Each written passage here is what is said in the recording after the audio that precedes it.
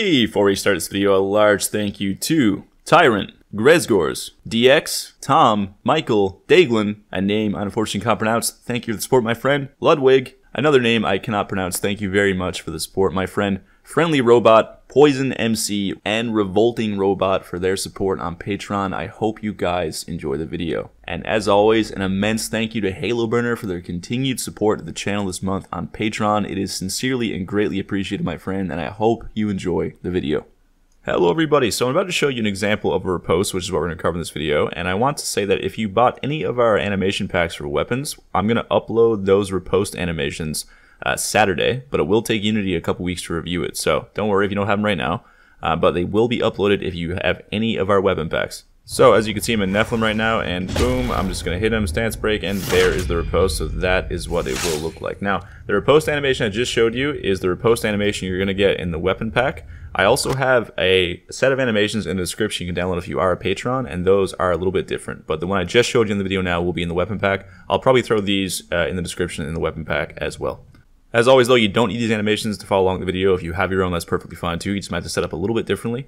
That is always fine. Okay, back to the video.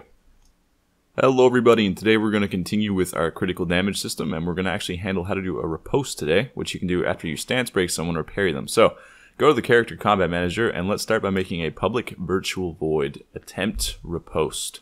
And then we're going to make this require a raycast hit. Now, when you're performing a critical strike, you're always searching for a backstab or a riposte. So we're going to make our search function first that will lead into this function if you find a viable target. So let's make a public virtual void in case you want to act differently in other classes. Attempt critical attack. And then we're just going to start by making a comment up here, used to attempt a backstab or riposte, so we can keep this all clean and organized. Alright, so inside here we're going to start by saying if character.isPerforming_action return. We don't want to allow a search for a critical strike if we are already performing another action. Next, right below that, we're going to say if character.character.networkmanager.currentstamina.value is less than or equal to 0, we're going to return because we don't want to allow the character to perform a critical strike if they are out of stamina. Alright, cool. So after we pass those two checks, and those are the only two that come to mind right now, we're going to make an array of raycast hit variables. We're going to call it hits, and we're going to equal that to physics.raycastAll. We're using all just in case we get the raycast stuck on ourselves or some other weird piece of geo in between us and a potential target. So we just want to basically search for every potential hit between the start point and the end point, and then find a target from that. So we're going to say character.character.combat_manager.lockOnTransform.position is the starting area of the raycast. And then we're going to make the direction character.transform.transform direction vector3.forward. Now, through a lot of testing, I found 0.7 is a good distance for this, but I'm not going to leave that as a magic number. We'll make a variable for it. You can change it if you see fit.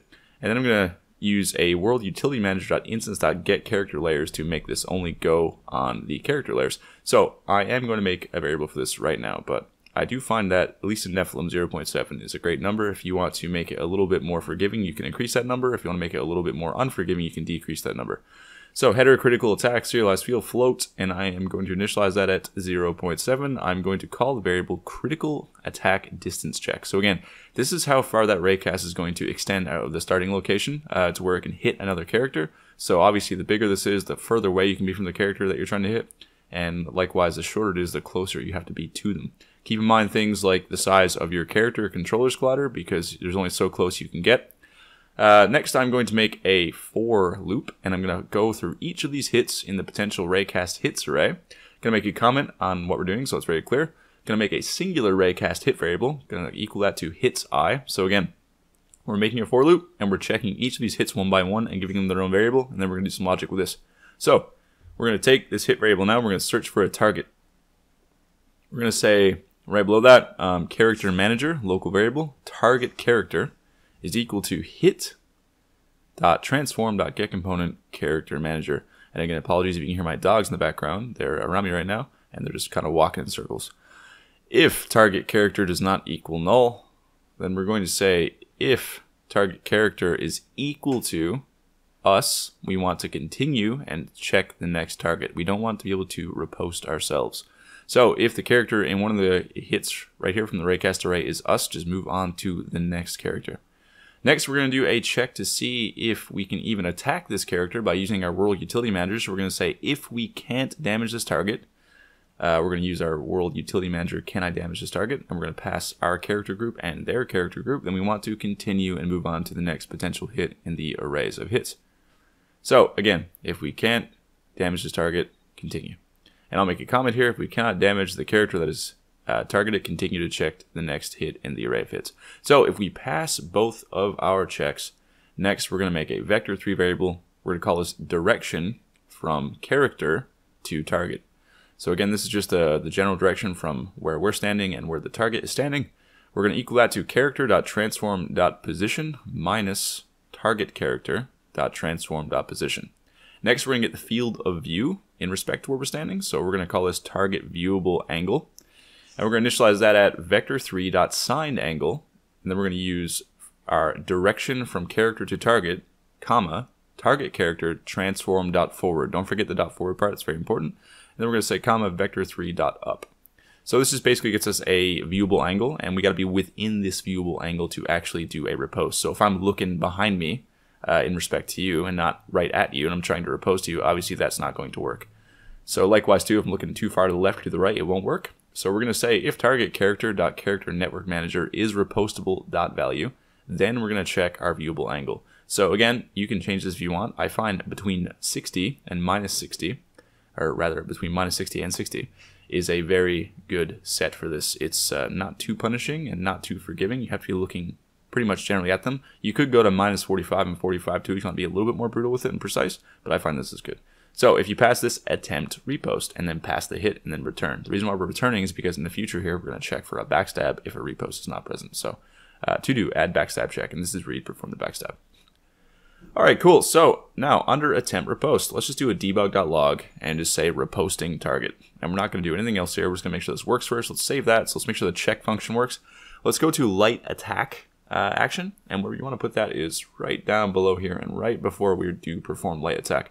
Again, it's not going to interrupt it here because it's going to put you in the riposte animation, and that will cancel your ability to perform light attack anyway once you're in a performing action sequence. So let's just check that. Now, right now, it's not going to stop the attack, but in the future it will. Let's go to the project here now, and I'm going to just stance break this guy, and then I'm going to see if I can try to riposte him. Boom, he stance broken. I get a bit closer, and boom. Yeah, so there it is, riposting target. But obviously nothing happens right now. We're not playing animation. We're not locking ourselves into an action, so we can now write the logic for this. Now, let's start by making a character manager variable and call it target character. And again, if you want to just pass that instead of just declaring it again, you can. I'm just going to declare it again by saying is equal to hit transform.gameObject.getComponent character manager. But if you want this just to require a character manager variable instead, that's fine as well. We're going to say if target character is equal null somehow, maybe, I don't know, something happened and it got deleted in the same frame, return. That should never happen, but just in case. Now let's go to the character network manager. Let's make a new variable for is being critically damaged. We're going to use this a couple times throughout the series, probably 2 or 3. Now, it's important here because we don't want to be able to critically strike the target if they're already being critically striked. So basically, if 2 people try to go up and riposte the same guy, and one guy's a frame or 2 earlier, then the second guy is not going to be able to do a riposte. So we're going to say if target character.character network manager is being critically striked, then you just want to return. So we're going to say also if we're not ripostable, we also want to return. So the 3 checks here will be, is the target null? If it is, return. Is the target still ripostable? Maybe something weird happened in that frame where he's not, return. And is the target being critically damaged? If they are, return. So if they're not ripostable, return. If they're null, return. If they're being critically damaged by somebody else, also return. All right, cool. Now, on to what's next. I'm just going to put these comments here as well, so it's very clear. I'm going to try to comment out all this logic because it is a bit dense. So we're going to declare a melee weapon item variable. The reason why it's a melee weapon and not a regular weapon is because you can only perform ripostes with a melee weapon. We'll call this the riposte weapon. We're going to declare a melee weapon damage collider, and likewise we'll call this the riposte collider. And then right below that, I'm just going to make a to-do. We'll come back and do this towards the end. Let's make sure it's all working first. Check if we are two-handing a weapon, specifically your left weapon, because that's going to change just a little bit how we handle the logic here. So let's leave that to do, and let's just come back to that very briefly. So now, since we're going to run with the assumption right now until the end of the video that we're not using our left-handed weapon, we're going to assign the riposte weapon and collider as the right weapon, because it has to be. Let's go to riposte weapon is equal to character inventory manager. And I just realized we're on the character combat manager, so let's copy all of this and then go over to the player combat manager and override it, because not all enemies are going to have weapons. So let's go to the player combat manager, which is why we made it a virtual void and not just a void. And then let's just override it here and continue writing the logic here, because right now we're only writing the critical strike logic for our player anyway. Override, attempt riposte, and let's go back now and copy everything from what we just wrote and delete it from here, and then we'll go place it into the player combat manager attempt riposte.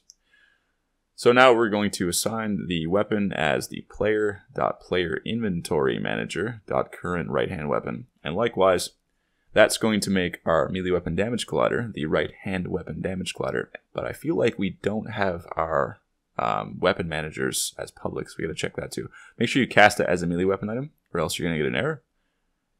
And again, it has to be melee weapon because you can't do a riposte with a ranged weapon or a caster weapon. Now, let's do a riposte collider, and let's just check. I believe it's in the player equipment manager. We have the weapon managers, and I'm not seeing it here, so I think it's not public. So let's jump over to the player equipment manager, and yes, I was right. It is not public. Make both of these weapon managers public so we can access them. Alternatively, you could get the damage collider by just going to the model and using get component in children or whatever, but it's just better to fetch it from here since we already have it. So let's just say riposte collider is equal to player.player equipment manager dot right hand weapon manager dot melee damage collider. Whoops, don't need to cast that. Don't know why autocomplete did that. That's okay. Alright, cool. So what do we do next? We're going to go and make declare character.character.animator.manager.play_target_action_animation, and we're going to use the animation riposte 01. So you're probably familiar with us overriding our animations with animator overrider controllers depending on the weapon. So basically, this animation might be different depending on your weapon set, but it's always going to have the same animation name. Also, this should be play target action animation.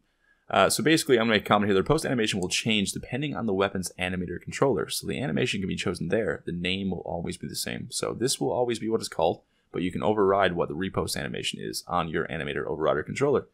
So we're going to say if character.isOwner, because obviously the riposte animations will be different from, say, a club to a straight sword. We're going to say if the character is owner, character.characterNetworkManager.isInvulnerable is equal to true. You don't want to be able to be damaged while you're performing a critical strike. This will stop you from getting knocked out of it. And now we're going to make a few comments here. 1. Create a new damage effect for the damage type. Apply all of the damage stats from the collider to the effect. And then using a server RPC, send the riposte information to the target. And then, do the rest of the logic on their end, take the damage, and play the animation. So let's create a new script under Scripts and Effects, take critical damage effect. This is going to be very simple. We're just going to basically derive this from the regular take damage effect, and we're going to take some information from that. It's going to be a super simplified version because we don't play any effects here. We handle that with animation events. We don't play any animations here. We handle that already. All we're doing here is passing some damage that we will take at a certain point during the critical damage animation.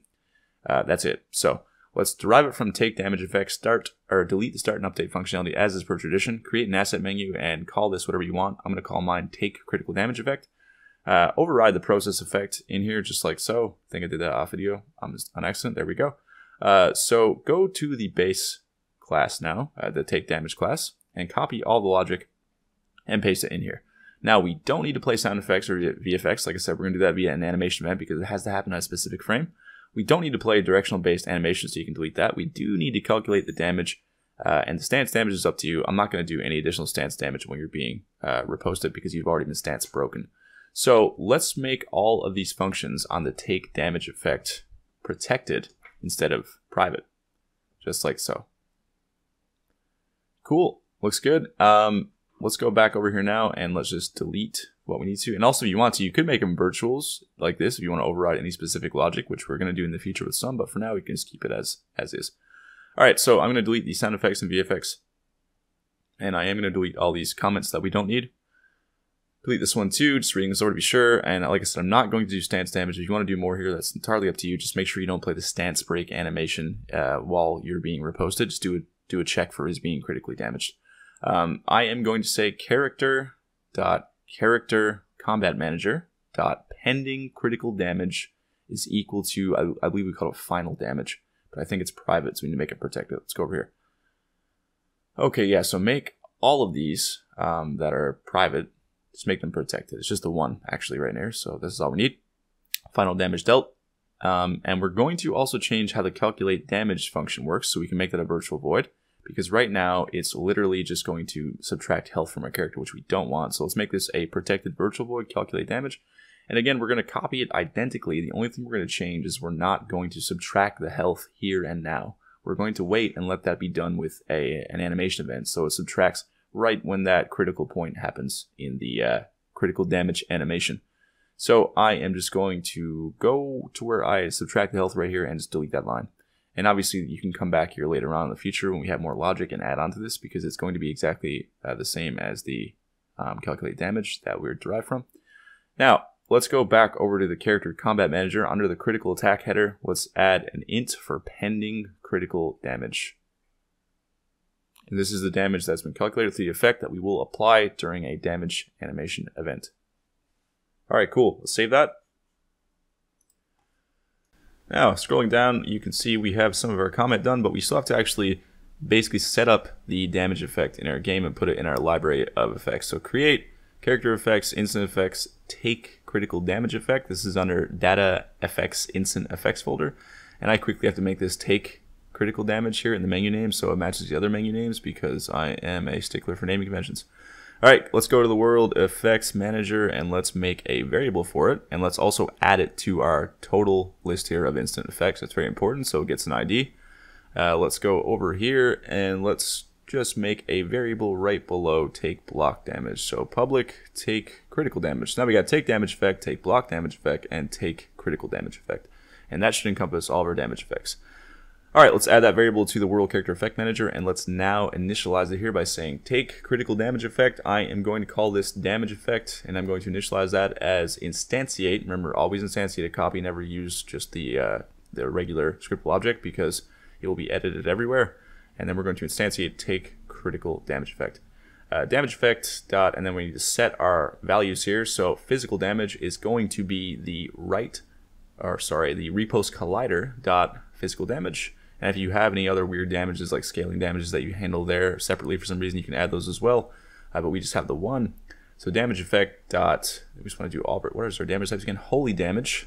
Do the same thing. Riposte collider dot holy damage. Fire damage is the same thing. Dot fire damage.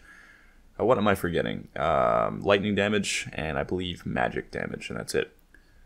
Cool. So now we want to multiply all of these by the riposte modifier, which we don't have, but every weapon should have one. I believe in Elden Ring and in Souls, daggers, for example, do more riposte damage than most other weapons. So I actually don't know for Elden for sure, but I do know in Dark Souls 3 it is absolutely true. Riposte attack 01 modifier, and I'm going to initialize it and say, we'll make it crazy. We'll say 3.3. So this is going to be a 3.3 times base damage modifier. And then I'm going to say damage effect, go through each of your effects, so physical damage, times equals riposte weapon, dot riposte attack 01 modifier. And then just do the same thing here for all of your damages on the effect, and just multiply it by the modifier. Now, if you want to pass some poise damage here too, you can, but I mean, it doesn't really matter because we're not playing the animation. It does matter, though, if you're trying to do some stance damage. So if you are conducting your stance damage, you do want to pass poise damage. I'm not going to do that right here, right now. But again, if you want to do more stance damage when you repose somebody, now's the place to do it. So I am going to also get rid of that. Not sure why the autofill put that in there. The only time you'd want to do stance damage maybe is when you get a riposte via a parry, not from a stance break. But again, that's entirely up to you. Depends on how you just want the game balance to be. So for using a server RPC, send the riposte to the target where they will play the proper animations on their end and take the damage. So this doesn't exist yet, but let's make it. Target character dot character network manager notify server of riposte server RPC. Cool, and we're not going to pass the variables that we need because there's going to be a lot, so we'll go make that first, then we'll come back here and pass them. So I'm going to copy the damage server RPC, client RPC, and process character damage from server, because it's going to work actually quite similar to this, so we can reuse some of the variables on there. And we can also reuse some of the logic that's happening, just change it a little tiny bit. So copy all of this, and then right below our new comment where it says critical attack, I'm going to paste this here. And now let's just go and change a couple of keywords here. So it's going to be notify the server of Riposte. I can't remember if it said notify the server of character Riposte. Anyway, I'll change that if I need to, but just make sure they're all the same. So I'm just going to say notify the server of Riposte server RPC, client RPC, and then process process Riposte from server. All right, cool. So what's next? Let's go here now and let's add a couple variables. So string going to be the critical damage animation, and you can create a nice little utility function to get different damage animations for different sets if you want, but for now we're going to keep it very simple. We're just going to use the one. We're going to make an int here for the weapon ID, and we're going to delete some stuff here. We don't need the contact points or the angle hit from. You do need poise damage if you're going to, again, be doing stance damage if you have it set the way. So you know what, I'll just include it anyway. I'll put it in my my function beforehand too, even though I'm not using it. So yeah, it's going to be damaged character ID, the damager, so riposte and riposter, and then the weapon ID, and the critical damage animation, and then all of your damage types. So just go ahead and fill that in wherever you need to. Make sure you got it in the proper order because that does matter. So be very slow and check. Because, for example, if you put the magic damage variable in the physical damage slot, since they're both floats, it's not going to complain, and you'll be inserting that incorrectly at some point in your damage step. So take the time to make sure it is all in proper order. Go slowly and read it, because you're probably not going to notice for a long time if one of these is off. Okay, cool. So pass the critical damage animation and the weapon ID. Good. What am I forgetting here? I think I'm forgetting the weapon ID. Yes, I am. So pass the weapon ID. That looks good. All right. So let's come down here now into the process Riposte from server. Delete those two bits of logic. And all we have here is our damage and our poise damage. That's cool. Change damage effect to take critical damage effect. And then initialize, or instantiate rather, take critical damage effect from the world character effects manager. So you can see here, like, all this is exactly the same. We're still getting the damage character and the character causing the damage. We're also going to get the weapon. Why are we getting the weapon? Well, let's say some of your weapon's damage animations for riposting start in slightly different places. We're going to make a nice utility function that will know where to insert the character who's doing all the damage. So if you need to start in a slightly different place, we're going to make sure that you start in that place. So damage character dot character animator manager play target action animation. Pass the critical damage animation true. We are performing an action. And now we need to move the enemy character to a specific place in front of us depending on what their riposting weapon is. Now, generally it's probably going to be the exact same place, especially if you're working with your animator and you're discussing it like we're doing. But sometimes, especially when you're using stuff in the asset store, you may want to position the character slightly more to the left or slightly more to the right to line up with where the animation is intended to be played. So we're going to make a nice grabber function here just to get a bunch of different possible places depending on your weapon class. So let's just call start coroutine, and we're going to call a coroutine that doesn't exist yet.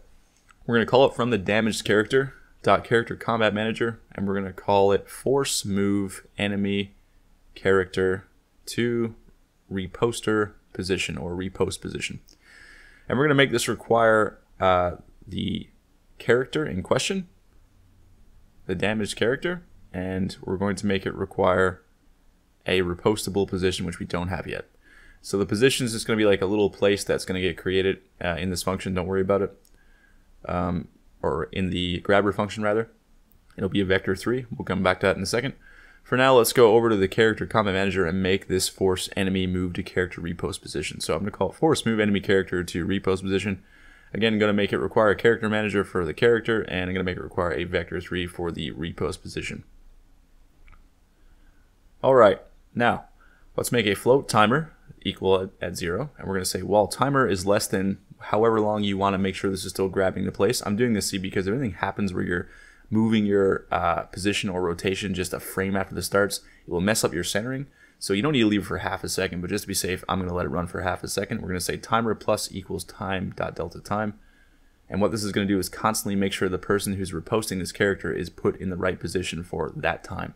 So let's make a private transform variable called riposte receiver transform. Don't worry, we're not going to make this in the inspector. We're going to auto-generate this right now. And what this is going to do is it's going to create a transform under the riposted character's game object.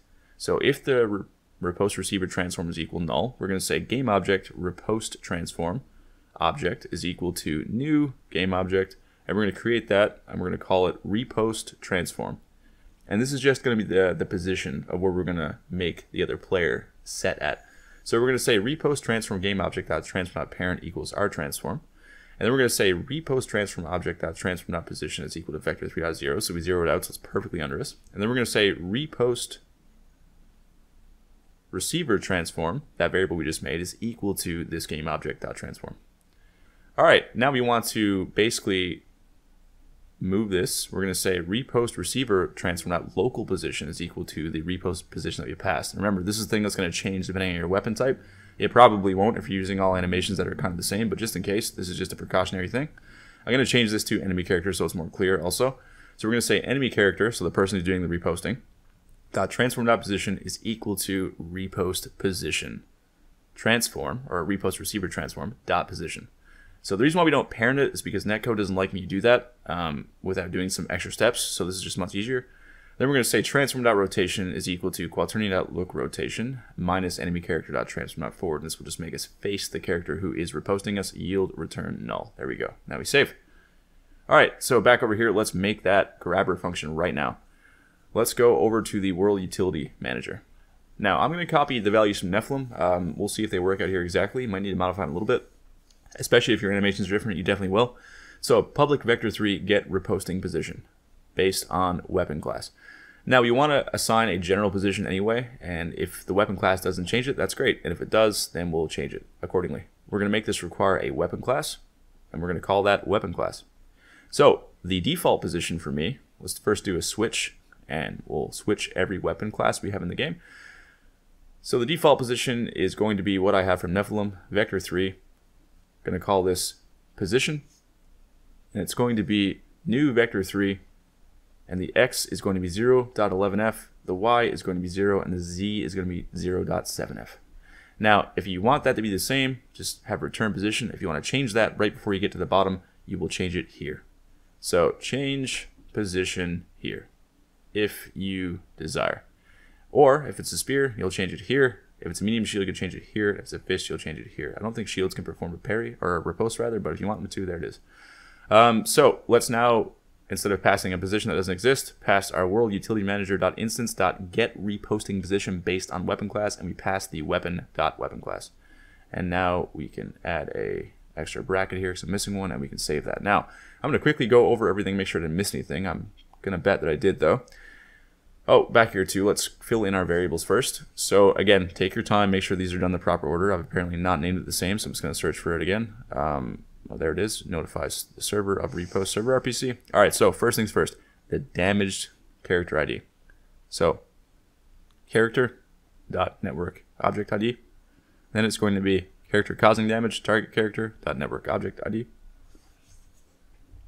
And then it's going to be, what do we have here? Riposte collider, riposte weapon.item ID. Yep, cool. And then it's going to be the damage animation. So if you want to make a grabber function for that, you can do the same thing and get it based on your weapon class, but I'm just going to call it riposted01 for now. I'm going to keep it simple because we just got the one. When I do add multiple, eventually I'll come back and make a grabber function for that, but that's something you can do on your own because it's definitely easy if you take the time to think about it and know you can do it. So damage effect dot physical damage. Next we're going to do the, let's see, we got physical, magic, fire. Okay, let's just do them all in order. So we got physical, and then magic, and then fire, and then holy, and then poise if you want to pass it. And I'm going to set up my poise too, just in case. So damage effect poise damage, and I'm not really getting any right now, so I'll grab that too on the damage effect. So basically I'll set that up by saying damage effect poise damage is equal to riposte collider poise damage. That was my dog throwing his ball. Damage effect poise damage times equals riposte weapon riposte attack modifier 01. And that looks good. Whoops, didn't mean to erase that. Just trying to bring the bracket back up here on the same line. All right, cool. Now I'm just going to scan over everything, save this. Let's go back into the animator here now and drop in our animations. So if you are a patron, I've included 3 of these in the description. If not, you can use your own. And also, this week, I'm updating all of the weapon packs. So if you own a weapon pack to have riposte animations and backstab animations. So it's probably not live yet because I'm going to do it Saturday, and Unity takes a couple weeks to review it. So yeah, it will be up though. Every animation set will have riposte animations, backstab animations, and everything you need for this.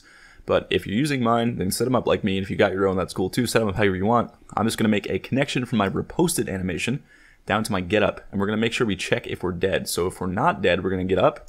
And if we are dead, we're just going to stay lid down. So go to the animator parameters, make a bool for is dead. Do this on all of your animators, humanoid, and undead, whatever you have in the game right now. Make sure you're making these parameters.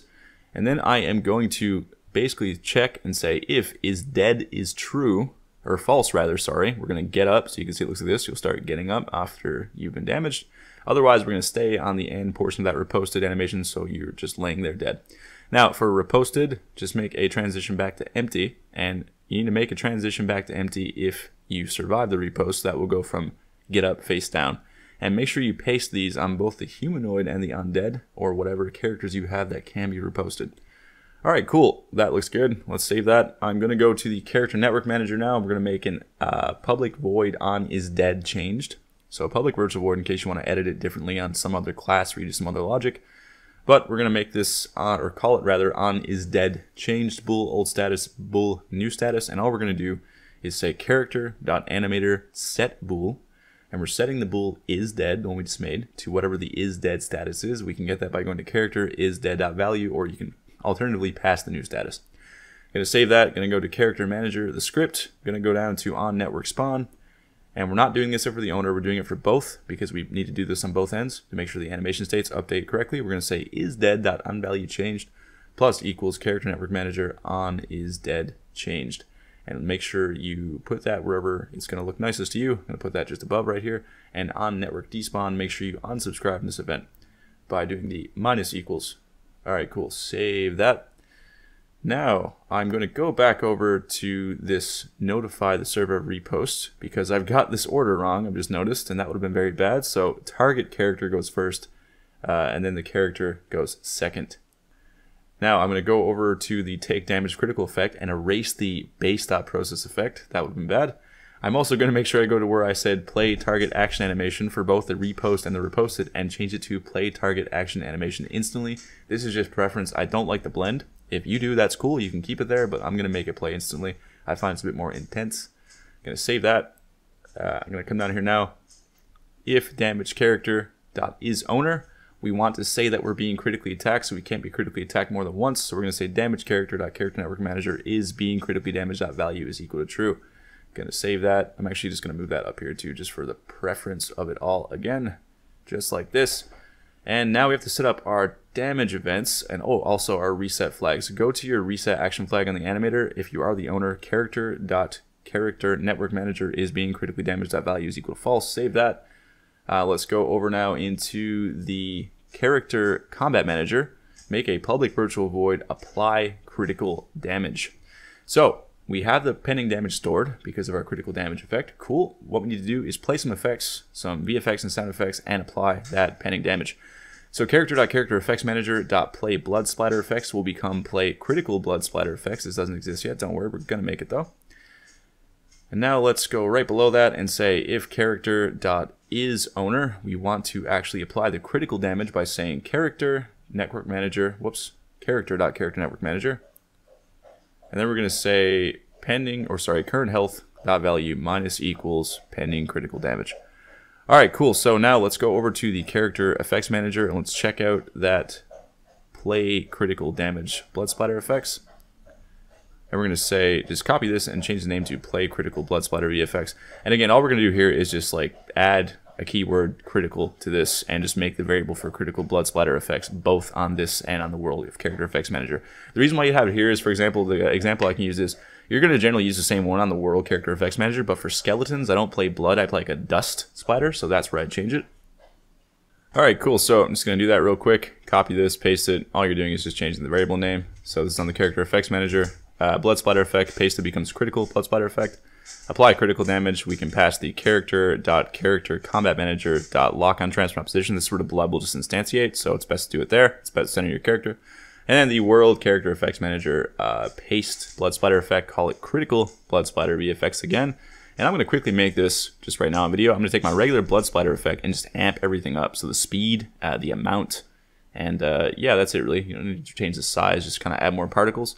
So I'm going to double or triple the speed and then kind of like double or triple or something in between that, the amount of particles that come out. So the count, and I'm going to change the name to Effects Critical Blood Splat Red. And then I'll go to where my regular blood splatter is and I'll drag this in as a new prefab. And then you only need to put this in the World Effects Manager. Like I said, you're only going to drag it onto your character if you're using something different from this. This is your default one. Cool. And I'm going to save that.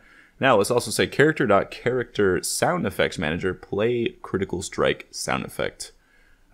So I'm just going to, this doesn't exist also, going to make this right now, play critical strike. How do I have this worded? Sound FX. Cool. And then go and make that functionality just by copying another one, changing the name, and then referencing a variable that doesn't exist yet on the World Sound Effect Manager. Because generally, unless you want this to be different, you're probably going to use the same critical sound effect for each character. That's what ELDEN and Souls does. So I'm going to copy that and paste it here. So action sounds, let's make one called critical sound or critical strike sound effect. And then drag whatever you want for that sound effect in there. Now go to the place on your riposte animation where you want the damage to happen and the sound effects and blood to play, and then paste apply critical damage. And lastly, don't be like me and pass the wrong character. Make sure you're passing the character causing damage when you force move your character. Otherwise, something really funny will happen. So let's go into the game now and test this. If I go in, I'm just going to stance break the gentleman using the straight sword. Going to bait at his attack here. Swing. And now perform the riposte, and boom, there we go. The damage comes up, and he does not get back up because he is dead. You probably can't hear the sound effects because I'm using a recorder that doesn't record sound, but if you put yours in, it should be playing for you now. Alright guys, thank you very much for watching. A couple notes before I go. One, like I said, if you have any of our weapon animation packs, be on the lookout for an update. It will come out in the next few weeks, and it will include a riposte, a backstab, and a couple other animations so you can use basically the same setup I have in Nephilim that I showcased at the beginning of this video. We are going to cover backstabs next, and then parrying. I might actually do parrying first. I'll see how I feel. So if you guys want to see any additional logic or anything specific in regarding those two sets of functionality, please let me know. As always, I hope you enjoy your weekend very much. Thank you very much for joining me here. I will see you guys next week in the next one, and a special thank you to my patrons.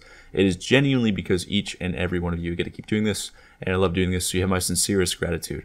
Alright guys, I'll see you in the next one.